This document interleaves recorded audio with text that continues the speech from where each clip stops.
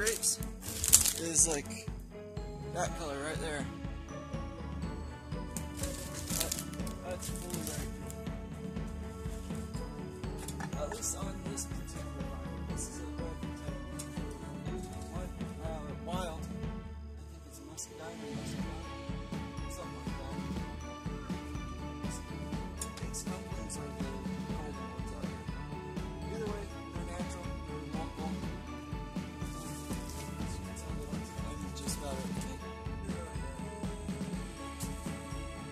The sheep like to eat everything that's the roots of the ground. But hey, it keeps them playing healthy. They fertilize the bone.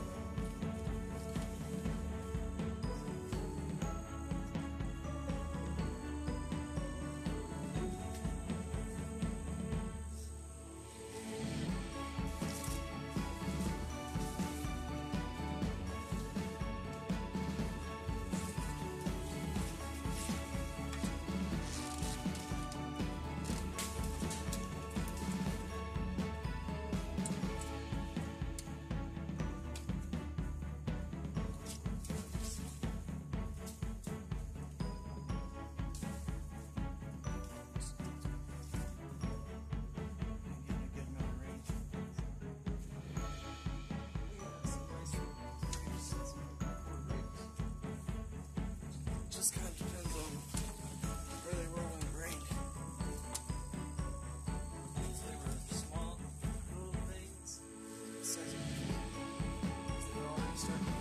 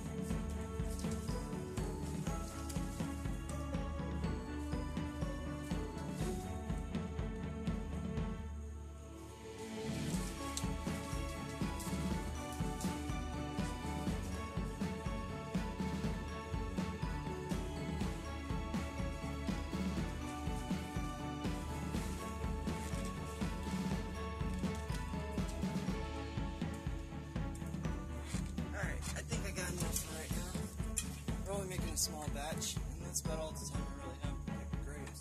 But there are some pretty ones. Okay. First, we take off our cap, and we make sure to just barely break the skin, drop it in. That's what you want to do to put your grapes in there. We're going to do that with all our grapes. Just kind of break the skin, put it in there. You don't have to wash them or rinse them, you just need to crack it a little. Ooh, that one went all over the place.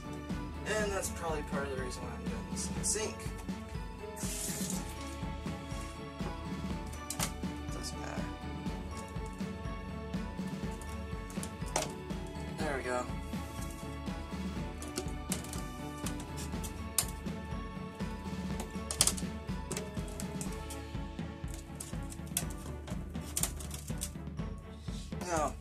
I'll show you when I get all the grapes in there, and I'll show you how much sugar we put in that. It's kind of a small container, I know. I'm used to doing like a 5-gallon glass thing with my dad, but I figured I'm not going to just let this growing season go without showing you guys how to make a little bit of wine. Now, I'm not going to give you an exact recipe. That's kind of a trial and error thing. But what I am going to show you is the basic steps. You know, gathering the grapes, putting it in the bottle, you know, making sure it's cracked, and adding the sugar and the water. That's pretty much all there is to it. Okay, that's about half of the grapes that I picked already, and I'm going to still add some more. Okay, that's about how much I picked up and put in my pocket. We'll put it in there, and we'll see how much we have after I'm done. Alright, that's all the grapes we got this time around, and we'll see how much that makes. Probably gonna be a really sweet wine. Now, there's two methods when it comes to capping this thing. I'll try to show you one of them, because you don't want it to just sit completely shut. It could explode, and you don't want it to get bad stuff in there, so you gotta put something on top of the bottle. I'll show you one of them. Alright, I went and got some sugar and a funnel. It's about 1.5 cup of sugar that I got here.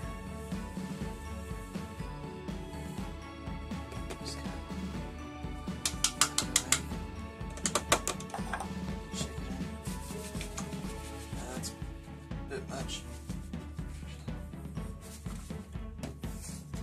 Now we add our water.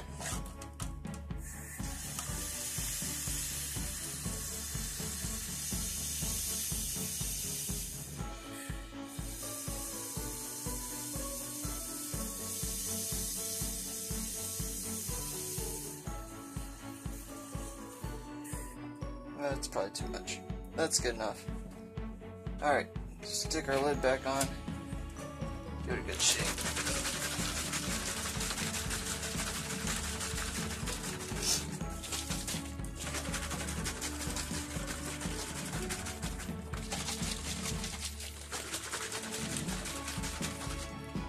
As you can tell, sugar dissolves quicker with warm water than cold water, but I'm just trying to get this done.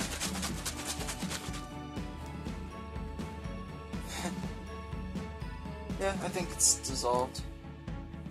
Now, talking about capping. Like I said, you want it to vent, so we're going to go ahead and pull out a tool and poke a hole in it. Just cut a slit there, and that should do. I'm going to use my trusty multi-tool to do that.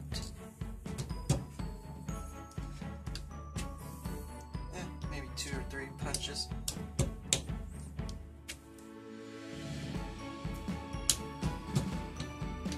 There we go. And that should be plenty of air holes to vent out and not let any of the bad things in. And they're small, as you can tell. Very small. That's good enough. Alright. That's all the time we have for making wine. I hope you enjoyed. Like, subscribe, you know.